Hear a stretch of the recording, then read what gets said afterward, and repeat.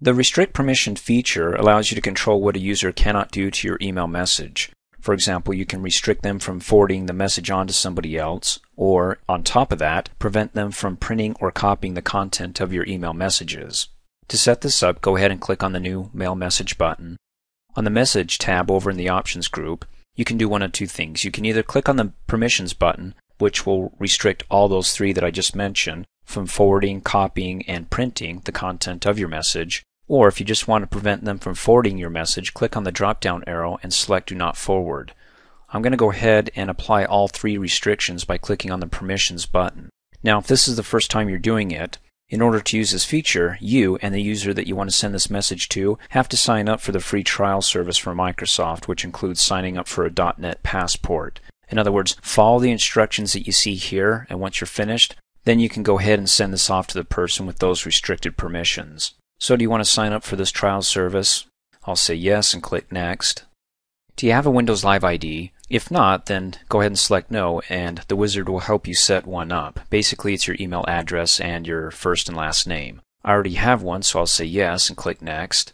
Again, if not, follow the directions. It'll walk you through it. Like I said, it's going to be your email address, your name, and of course a password. Let me go ahead and type that in. When I'm finished, I'll go ahead and click on Sign In.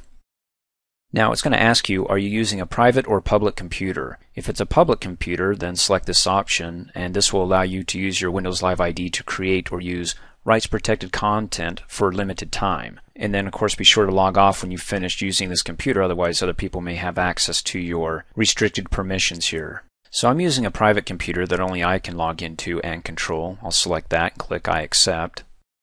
Give it a second or two while it installs and configures your rights management on your computer, and then click Finish. Once it's completed, it says select one of the following user accounts to create or open content with restricted permissions. Of course, I'm going to use the one that I just set up here, and then click OK. Notice up in the info bar it says that do not forward. Recipients can read this message but cannot forward, print, or copy the content. Then, of course, go ahead and address it to whoever. Put in the subject, the message, and when you're finished, go ahead and click Send. I'm going to go ahead and close out of here without saving it, show you what it looks like when you receive a restricted permissions email. I'm going to come up here and click on the Send and Receive button. And there you can see right there the message with the restricted permission symbol on top of it. Go ahead and double click to open it up. It says here in order to view this message, you have to have a Windows Live ID account. Do you want to go ahead and use this service? If you click yes, then you can go ahead and sign up for one if you haven't signed up for one already. That's why it's important that the person you're sending the restricted permissions message to also has a Windows Live ID account. I'll go ahead and say yes, and then go ahead and follow all the steps here. Yes, I do want to sign up for this account, and click Next. I already have a Windows Live ID. Click Next, and then I can go ahead and sign in. It's kkershaw@videotrainingpro.com, my password, and then sign in. Again, you're going through the same steps. Is this a private or public computer? It's private. I'll accept. Once it's finished connecting, go ahead and click Finish. Give it a second. It gives us the second step here that says, okay, you do have access to view this email, but it is restricted. We'll go ahead and click OK. Opens it up. It tells us up in the info bar that the recipients, which is me, can read this message but can't forward it, print it, or copy the content. Well, let's see if it works. Let me go ahead and select some content and right-click on it. Can't copy it. Let me see if I can go ahead and print it. Click on the Office logo button down to print. Can't do that.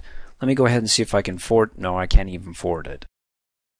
Thanks for watching. Hey, as a quick reminder, if you like my video, please give it a thumbs up. You can also click on me and subscribe to my channel, get notified of the latest videos, and for only $2 a month, you can have access to all my Microsoft Office training videos.